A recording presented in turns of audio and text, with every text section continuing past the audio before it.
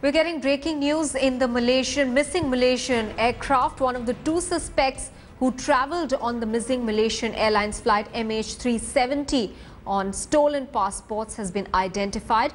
The Malaysian police has said that just a short while back. In fact, they have said that they can confirm that this person was not a Malaysian, but so far they are not willing to divulge the identity or the nationality of this person who was travelling on a fake passport.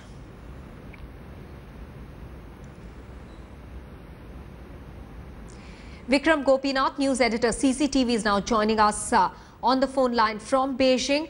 Vikram, is this only one person so far that they've been able to identify who travelled on a fake passport? Because apparently there were two of them, and any clue about the person's identity? Well, Maha, at this point of time, there were two suspects initially that were raised yesterday, in fact, but we still, there are reports that are coming in. There could be four people with fake passports as well, but these are just reports that are floating around right now. Out of the two, there's an Australian national and an Italian national who, in fact, lives in Phuket in Thailand, who had come out in a press conference and clearly said his passport was stolen a year back in Thailand itself. The Austrian national hasn't come out in public at this point of time, but we clearly see that this is just one of the angles that the Malaysian civil aviation authorities as well as the investigative agencies are involving at this point of time. Vikram, also, what is the latest on the search operations? Well, several ships have been deployed at this point, clearly, but more than 35 vessels and close to about 40 aircrafts have been deployed for the search operations.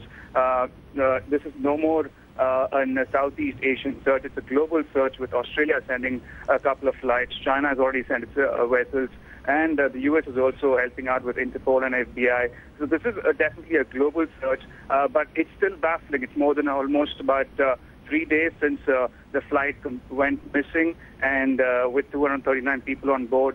There are, in fact, the China government is initially the foreign ministry spokesperson had clearly said that they need to, Malaysian government authorities have to speed up the search operations, because close to about 154 Chinese nationals are missing. But even as the hopes fade fast, they're hoping that, hoping against hope that they might just return or at least find the debris at this point of time. And as of now, the authorities have not ruled out the angle of a hijack as well. Vikram Gopinath, many thanks for joining us with those details from Beijing.